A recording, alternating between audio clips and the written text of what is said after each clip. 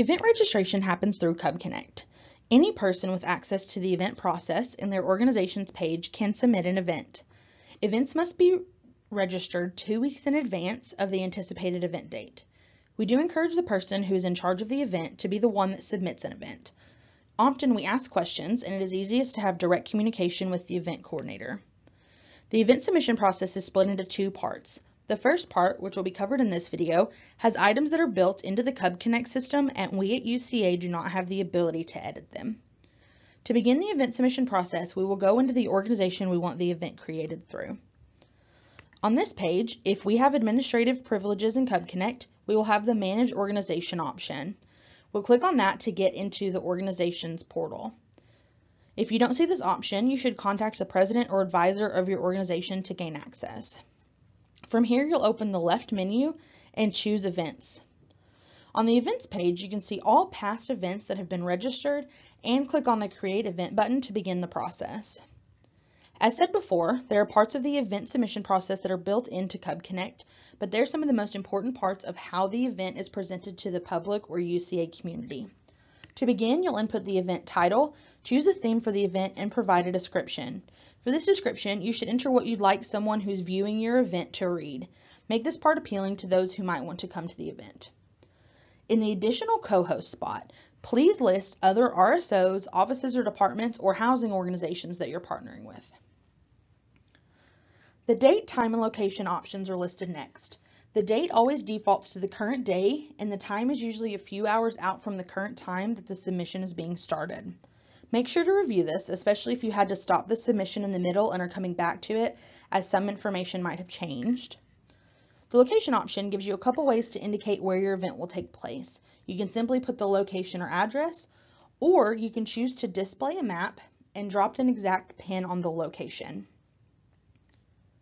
If you're choosing an online location, the process allows you to put in a link to a Zoom or something similar and some instructions. A great thing you can do here is add another date if this is a recurring event. Most of the time, we see these come for approval for a weekly meeting or a once-a-month event throughout the semester. The final item on this page is the visibility of the event. There are 4 visibility options. Public visibility is viewable to anyone, whether they are logged into Cub Connect or not. Our public calendar is linked to the Student Life homepage for anyone to see. Student and staff option requires a person to be logged into the UCA Cub Connect through their single sign-on. Organization only is visible only to the persons that are in the hosting organization's roster. Finally, there's an invited users only option. This is the most infrequently used visibility status as it requires invitations be sent to each person whose calendar you'd like the event to appear on. Categories can be chosen for an event, and this helps users search for opportunities on campus. One of the things we think is a unique feature is the ability to select perks for events. We've observed that students often are drawn to events that might have free food or giveaways, and this is a great way to advertise that. The next page covers the RSVP functionality of the event submission. There are 3 options for RSVPs: anyone, invite only, or no one. For most events, the options will be anyone or no one. Leaving RSVP on anyone allows any person who can view the event to send an RSVP, and it is the option that is most commonly chosen because it's the default. An invite-only event might be an induction ceremony, banquet, interest meeting only targeting specific groups or people, or something of that sort that requires an RSVP to get more accurate anticipated numbers. This also requires invitations be sent to anticipated attendees to get their RSVP. The last option is no one. We have found that when it comes to an event admittance, students who will have RSVP'd to an event, and they will tell a person taking attendance at the door that their attendance has already been tracked when they've only submitted an RSVP.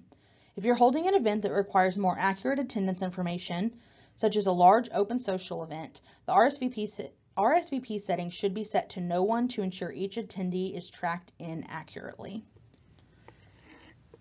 The rest of the page allows questions to be added to the RSVP. This tool is very useful if you're trying to gather dietary restrictions, shirt sizes, guest names, or other information for your events. The RSVP information can be exported into a spreadsheet document after the event has been approved. The third page is about post-event feedback. If you're holding an event that you'd like to get some assessment data from, you can build a questionnaire for after the event. You can choose if you want to send it immediately at the reported end of the event or if you'd like to send it later via a button on the Manage Event page. The final page on the Cub Connect design pages is a photo upload. This photo will become the cover photo for your event. If this is an annual event, you might choose a fun picture from previous years. If you choose to leave it blank, Cub Connect has some stock photos that it uses based on the title of your event.